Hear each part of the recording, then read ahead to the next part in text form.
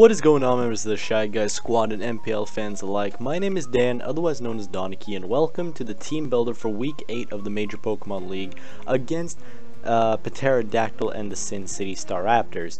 Now, this week's a tricky one because Pat has a very strong team that consists of Excadrill, Hippowdon, Florges, Mega Blastoise, Rotom-Heat, Nianshao, Celebi, Druddigon, Tornadus, Therian, and Snorlax. So he has one of our last season MVPs being Chaser, which he has appropriately named Helmarock King. I'm just gonna tell you right now, Pat, I know you're gonna watch this. Helmarock King ain't doing shit to my team right now, I'm telling you. He's gonna be 12-3 by the end of our battle if you bring him, I'm telling you. Because, Helmarock King or Tornadus Therian is sitting at 6 games played, 5 games won, and 12 kills, 2 deaths. I think that's currently leading the playoffs race. No, we're just, or not playoffs, MVP race. I think that is that's the current leader of the MVP race with 12-2, and our Latios is at 5th with 9-6 because, or no, wait, 9-3. I was looking at Sylveon. 9-3 Megalodios is our closest, like our top mon, and it's 3 kills off of Tornadus. But so you know, if Latios gets like 3 kills and Torn doesn't do shit, then you know we tie with it. But we're not bringing Latios this week, and we will quickly go into the team. I will explain everything in depth. I'll also have Pat's team open. So let's just get right into the team builder here, shall we? Now, I want to take a moment to give a quick shout out to Under the Radar Kelly, who recommended to me to lure in the Excadrill, since he has that sand team and I have Registeel. Luring in his Excadrill to EQ my Registeel and just countering it, and it's dead. Problem solved. Worst threat on Pat's team, just eliminated, and from there I can just win. It's not that difficult from there. So very simple Registeel. Its defensive spread consists of being able to take any special attack from Pat's team pretty well as being able to take any physical hit, specifically like Earthquake, and taking like 50% from it. So making sure that I lose about 50% of my health so I can OHKO Excadrill, because Excadrill's HP stat is quite the special one. So yeah, with the Earthquake, we knock out the Excadrill. If it switches into Hippowdon and goes for an Earthquake, we also do a good chunk of damage to that. He could Speed Creep my Registeel to get a Slack off, but I'm not too worried about that. And I'm also like the main play of this thing is to get Rocks up turn 1, unless he leads Torn, because then I need to switch around a bit, maybe go into Jolteon or something like that. But we'll get into that later. But that is Registeel this week. Shuka Berry counter with Stealth Rock, Iron Head, and Rock Tomb. 252 HP, 212 defense, 44 speed def, and an adamant nature just to boost the power of that Iron Head and Rock Tomb. Now, the next mon on our team is Goodra, which is an Assault Vest variant with 236 HP, 172 speed, and 100 special attack with a modest nature. Now, I've noticed one thing with Pat's team, and water plus poison is incredibly good against them, because what would normally switch into a poison type attack does not take a water type attack, and the rest of his team just gets demolished. And then of course, since he has a Druddigon, we have Draco Meteor, because Dragon Pulse just didn't do the job, so we were like Draco Meteor. I have enough speed on this thing to outspeed, I think it was, was it non-invested Celebi? I believe, I'm pretty sure, I'm going to open Showdown on another tab as well, but I'm pretty sure I EV'd Goodra to outspeed a non-invested Celebi. So if I go over to Showdown right here and make this thing quirky, we outspeed a 4-speed invested Celebi by 1 point, because, you know, in case he adds just that slight speed onto it to make the speed tie, but it isn't. So I outspeed a 4-speed Celebi, which is kinda nice, and we have 100 special attack because that's basically what was left over. I mainly went for the HP, I went for the speed first, see how much I needed, and then I was running some calcs, and I didn't need more HP than that to be able to deal with all of his threats. And of course the special attack was just to assure some 2 KOs and OHKOs against this team. I know I'm explaining it very like vaguely, probably a bit poorly as well, but I assure a lot of 2 KOs or OKOs on his entire team, no matter what set they are. The only problem that Gudra really has is Snorlax, and that's a common problem I have against this team with only one reliable, like, check to Snorlax, which I'm gonna have to play around. But next up is probably the MVP of this week. I'm gonna call it right now. If I see any defensive slow mon on Pat's team, this is my MVP this week, which is NASCAR Bug, the Scolipede. And the reason why I say if I see any slow mon is because here's the main game plan. If I see Pat bringing Scolipede, or not Scolipede, that's my Pokemon. If Pat brings Florges, I can switch in on it, I can sub on it, I can Swords Dance on a switch out, and I can proceed to sweep his entire goddamn team. Well, I'm gonna sub on a switch out and then SD on whatever comes in, and then I sweep his entire goddamn team because Aqua Tail and Poison Jab at +2 destroys everything. And if I get the chance and I get the +4, that is game. That is good game. Pat, take all of your mons back to Sin City, wherever that is, and just leave. Get out of here. This Scolipede has a potential to 6-0 Pat. Easy. The worst part is it isn't even that difficult. All I need is the right time to switch in. So if I can force Florges to Wish, like if I can put it in range where it would be safe to Wish, I can just switch into Scolipede, go for a sub, set up a Swords Dance, I'll have 75%, and I can just start chipping away everything on his team. No worry whatsoever. And I also, at +2, I outspeed Rush Drill and Sand.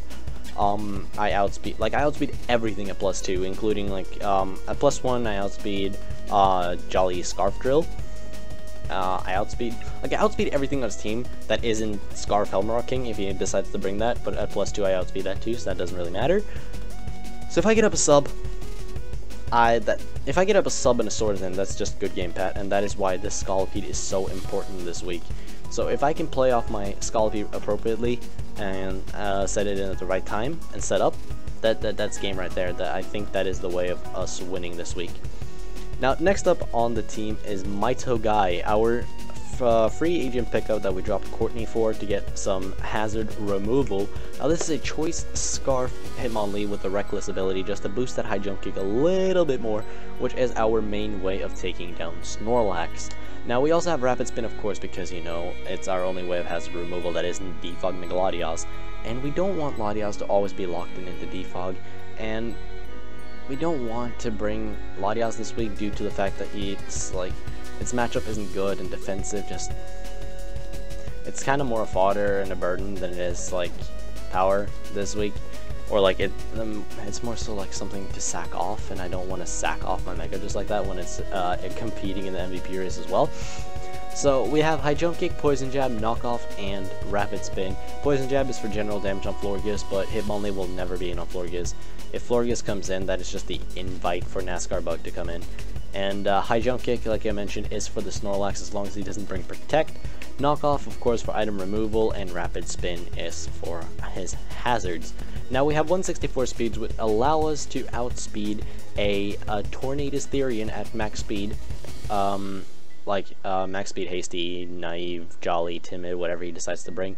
We outspeed a max speed Tornadus with this set. We're max attack adamant just to hit as hard as possible. High jump kick is actually a 2-hit KO on the Tornadus. It does 50% min. And we have 92 in HP, which is basically just leftovers to have some extra natural bulk, because Hitmonlee Spadef is pretty, its natural Spadef is pretty good, if I do say so myself. So pretty simple Hitmonlee this week, but that is what we're bringing. And next up on the team is Raikage, the Jolteon, with Thunderbolt, Shadow Ball, Volt Switch, and Hidden Power Water. Now you may be asking yourself, Hidden Power Water, but that's because I wanted to be able to hit the Rotom, the Excadrill, and the Hippowdon all at the same time with a move in common, because I can't do that regularly with Jolteon. And I was just thinking originally HP Ice for Hippowdon, but then I was like, what if he does Excadrill and I can't do anything? And I was thinking, hey, HP Fighting, then I realized he also has Rotom, and if I bring HP Fighting, I can't really touch Hippowdon, so I decided to settle down for HP Water to get as much damage on his team as possible, because HP Water and Thunderbolt is also something his team really doesn't appreciate. And then I have Shadow Ball, just like extra move right there in case he like it's more so a safe move, and it also hits like the Celebi. I could have brought Signal Beam, but eh. And then I have Volt Switch just for momentum. I have 150 HP because I'm not worried if Jolteon takes any like hazard damage, and I realized that I only have like 10 hits in me with the Life Orb because of the 150 HP, but I'm not too it's not too much of a worry for me.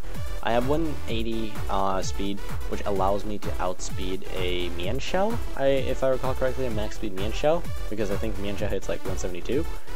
In which it does. I do outspeed that. I did not decide to speed creep the Torn because I expect, like, I can take any hit from Torns. I'm not too afraid of it, and I have way too many checks for it.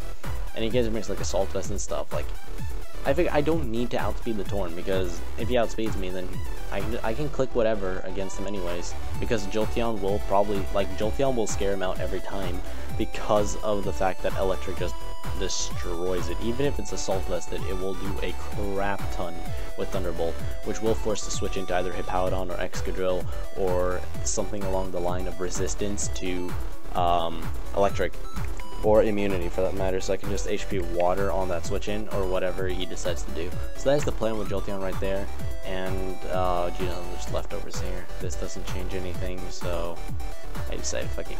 I got 4 in Swadef because I have 30 defense IVs because of the HP water, so I can't put 4 in here to boost it, so I was like, let's just drop the last 4 in Swadef.